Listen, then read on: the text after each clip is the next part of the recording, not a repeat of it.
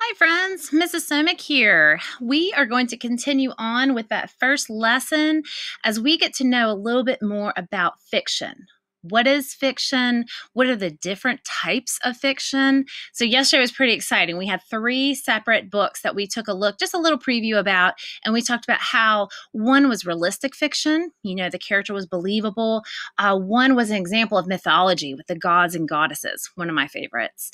And then the other one was was an example of a folk tale passed down from generation to generation as we got to know a little bit more about that greedy spider, right? Now, we're going to continue talking about different kinds of fiction today. And before we kind of jump into our lesson, let's just quickly review over those different types of fiction.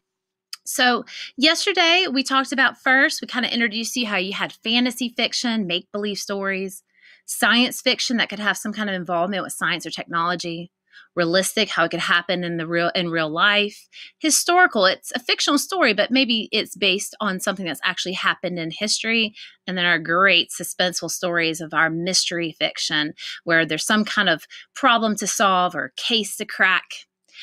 Yesterday, like I said before, we looked at a folk tale. Oh, the fairy tales, usually they start with once upon a time.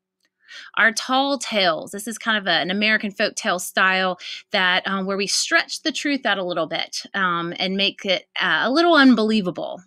So where it may be called a fish that was tall as a house, right? So stretching the truth. These great legends that, again, are based on historical events, maybe kind of try to explain why something had happened. A fable, again, kind of like a folk tale, but it has to do more with animals as our characters. And there's usually some kind of theme or moral lesson to learn. And then we've already discussed, of course, our gods and goddesses with mythology. Now, today, what we're going to do is kind of fun here. We're going to revisit 2 books by the author that we are currently exploring here and learning more about in our writing time, in our writer's workshop. And as we already know, who's the author we're studying right now? It's Cynthia Rylant, one of my favorites. Now, I've pulled 2 of her books here off my shelf for you. And we have the book Scarecrow, and we have the book The Relatives Came. Okay. Now, in your Google Classroom, I have included a Google Doc. All right. It's a big chart. And what I want you to do in that chart is you're going to type in these 2 separate titles, and we're going to talk about what makes them this type of fiction. What were the clues? Now, the chart's not going to be full, so I want you in your own independent time, maybe add some books that you've already read that you feel like you could explain what kind of fiction that story may be. Okay, so let's get started here, and we're going to take a look at our 2 different books today. So like I said before, in your Google Doc, all right, at the end of this lesson, we're going to type in Scarecrow. Obviously, we know who our author is here. And we're going to type in When the Relatives Came. And again, it's Cynthia Rylant here for our author. All right, so together we're going to figure out what kind of fiction is Scarecrow, what kind of fiction is When the Relatives Came, and we need to work together to figure out what are the clues that help us decide that. Like I said before, there's plenty of room for you to add some fiction books that maybe you've already read. So let's get started here with Scarecrow first as I pull this up. All right, Scarecrow, written by Cynthia Rylant. His hat is borrowed, his suit is borrowed, his hands are borrowed, even his head is borrowed, and his eyes probably came from someone's drawer. But a scarecrow's life is all his own.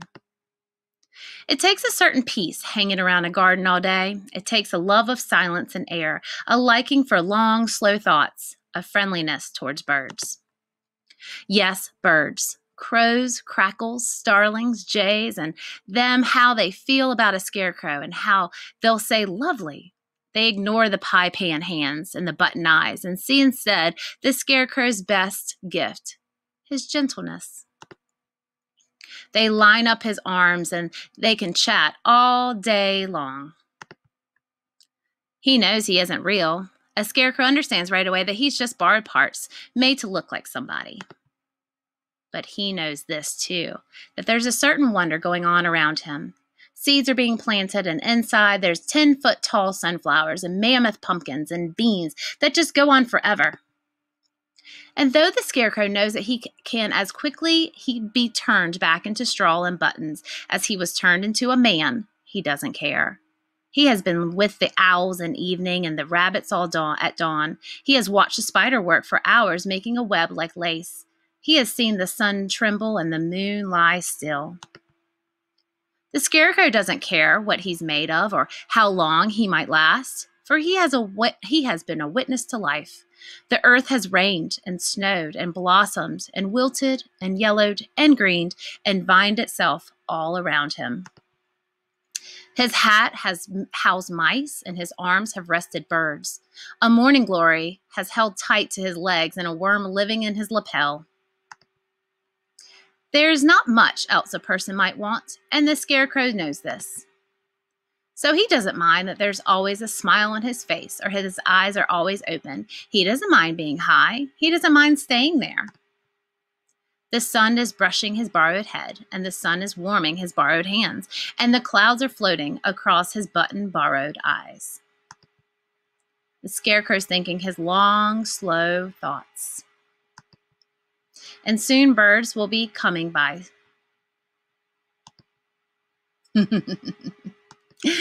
All right, so for our scarecrow here, okay, so let's think back. If I go back to my chart for us, what kind of fiction is this?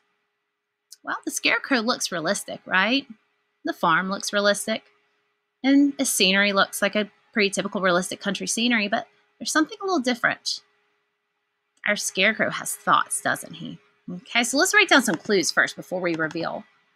All right, so the scarecrow wonders, okay, and has thoughts. What else do we notice about our scarecrow? He watches the life around him, right? So let's ask ourselves, can scarecrows think? Can they observe the life around them? No, they're not living things, are they? But it's kind of cool that we get to hear the story from the scarecrow's point of view. And I love that about Cynthia Riley, how she can be so creative that way. So with this type of fiction, although it looks pretty realistic from the illustrations, I would definitely classify this as being fantasy because we're hearing the story. The scarecrow's the one explaining the story to me. So I wouldn't be able to put it as realistic. I would say that's more of a fantasy type of fictional story here. Okay. All right, so we have one more we're going to read together and try to figure out what type of fiction we would think it would fall under. Here we go. Pulling up. The relatives came. Again, one that I know Mrs. Northam has already read to you guys, but let's read it again because it's so great. By Cynthia Ryland. It was in the summer of the year when the relatives came. They came up from Virginia. They left with their grapes, were nearly purple enough to pick, but not quite. They had an old station wagon that smelled like a real car, and in it they put an ice chest full of soda pop and some boxes of crackers, some bologna sandwiches, and up they came from Virginia. They left at 4 in the morning when it was still dark, before even the birds were awake. They drove all day long and into the night, and while they traveled along, they looked at the strange houses and different mountains, and they thought about their almost purple grapes back home. They thought about Virginia. But they thought about us too, waiting for them. So they drank up all their pop and ate up all their crackers, and they traveled up those miles until finally they pulled into our yard. Then it was hugging time. Talk about hugging. Those relatives just passed us around their car, pulling us against their wrinkled Virginia clothes, crying sometimes. They hugged us for hours. Then it was into the house and so much laughing and shining faces and hugging in the doorways. You'd have to go through at least 4 different hugs to get from the kitchen to the front room. Those relatives. And finally, after a big supper, 2 or 3 times around until we got a turn at the table, there was quiet talk, and we were in 2s and 3s through the house. The relatives weren't particular about beds, which was good since there weren't any extras, so a few squeezed in with us and the rest slept on the floor, some with their arms thrown over the closest person, or some with an arm across one person and a leg across another. It was different going to sleep with all the new breathing in the house. The relatives stayed for weeks and weeks, and they helped us tend the garden, and they fixed any broken things they could find. They ate up all our strawberries and melons, and they promised we could eat up their grapes and peaches when we came to Virginia. Whoops. We're loading. We're loading. Here we go. But none of us thought about Virginia much. We were so busy hugging and eating and breathing together. Finally, after a long time, the relatives loaded up their ice chests and headed back to Virginia at 4 in the morning. We stood there in their pajamas and waved them off in the dark. We watched the relatives disappear down the road, and then we crawled back into our bed that felt too big and too quiet, and we fell asleep.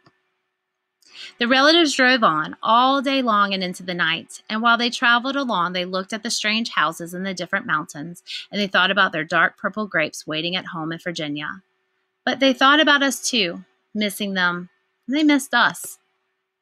And when they were finally home in Virginia, they crawled into their silent, soft beds and dreamed about the next summer. Love, love, love that story. All right, so when we go back here, okay, to our chart that you guys are filling out with me here, when the relatives came, let's think about some of the clues of what we learned about in this particular story, okay? So we had a family, okay, what did the family do? Okay, they drove, right, to visit their relatives, okay? And what can you tell me about that trip?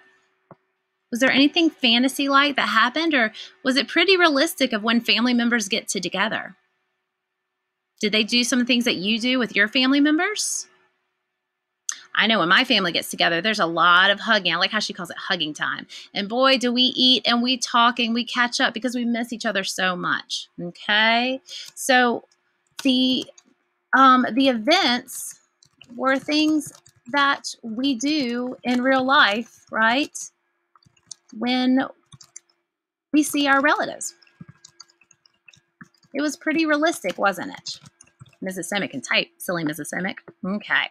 Here we go. So I filled that in our chart. Let's revisit what I said. Family, okay. Oops, I need to put in a word in there. Let's add that word in. A family, okay. And take out the word that. Nothing wrong with a little proofreading there.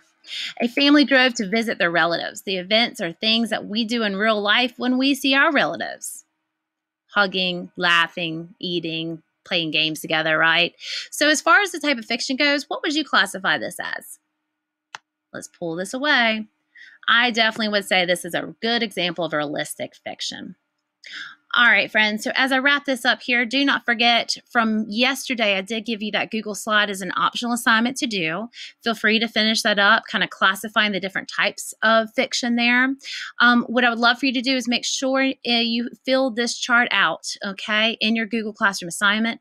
Add maybe one or two more, okay? Maybe you can fill up the whole chart with different fictional stories that you have that you could explain to me what type of fiction it would be. Can't wait to see what you guys come up with. All right, and stay tuned as we continue to talk a little bit more about these fictional stories. All right.